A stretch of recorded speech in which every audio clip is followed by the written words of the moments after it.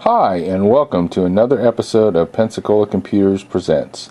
Today we're going to be taking a look at the ViewSonic Gtablet, and we're going to be showing you basically how to recover and go back to the original Gtablet if for some reason something has gone drastically wrong, you keep getting multiple errors, or you just want to restore it back to factory so you can start fresh.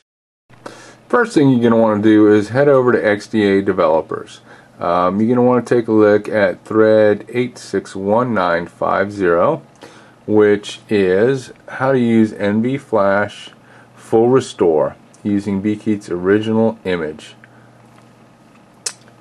In this thread, it has all the information and the files that you're going to need to accomplish this.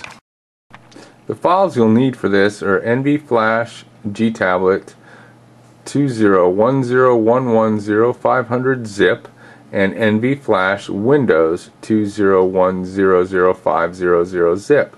This is, of course, based upon the fact that you're using a Windows computer to do this. There's also files available if you're using Linux. Okay, the next thing we're going to need is, if you don't already have an APX driver, which is needed for the Gtablet to be recognized in the mode you need to use nvflash, you'll need to head over to xda-developer.nvidia.com, and in their developer zone there, they have the downloads for their developer kit. You will need to get the download for your operating system for Android 2.2 Froyo. Once that's done, for me running Windows, it was the Android Tegra Froyo 20101105.msi. You'll run that MSI, get it set up in your computer, which will allow you to access the driver that you're going to need for the next step. Okay, the next step in preparing to flash your Gtablet, what we're going to do is we need to take the two zip files that we downloaded. We need to unzip them, and then we're going to need to combine the files that were in those two zip files into one of the folders, or a different folder. It really doesn't matter. And what you want to do is you want to make sure that you have all the IMG files, which were in the one zip file, in with the other files, because what you're going to do is you're going to run this nvflash gtablet bat file. That will be for the next step. Plug in our Gtablet, and when we plug it in using the USB cord, we will press the power on button and the volume down button this time to enable it to flash. At that point, if you have a problem and the driver is not recognized, also what you're going to need to do is open up your device manager and right click on the problem APX driver and select update driver.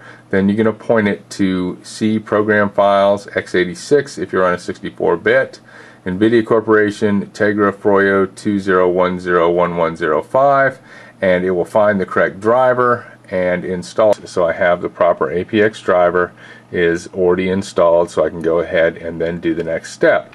What I'm then going to do is, you should have already unzipped the files from both of the zip files into one directory. I'm going to go into that directory and I'm going to look for nvflash gtab.bat. Double click on that and it is going to run. If for some reason your device is not recognized, you will get a message up in the DOS box. It's going to go ahead and run down. It will format, create the needed partitions, format them, and then send the proper files over to your Gtablet. It usually takes a minute or so for this process to run, and once the process is done, it will tell you to go ahead and press any key to exit, at which time your Gtablet should reboot. You should see on the screen that it has entered nvflash recovery mode NV3P server. This means that your device is connected to your computer and it is being flashed. Once you're done, it will tell you and it will say press enter to continue, at which point your Gtablet will be rebooting. And same thing, you want to make sure to give it a little bit of extra time as it goes into the boot. It may take a little bit more time than you're used to, but don't worry about it at this point. Just be patient. And here we go, back to our Tap and Tap Gtablet restored. We'll make a couple notes on this. Definitely check out the xda-developers.com for full set of instructions on how to do something like this, returning your Gtablet to stock, as well as many other cool things. We'll be back with another tutorial soon, so check back on the channel.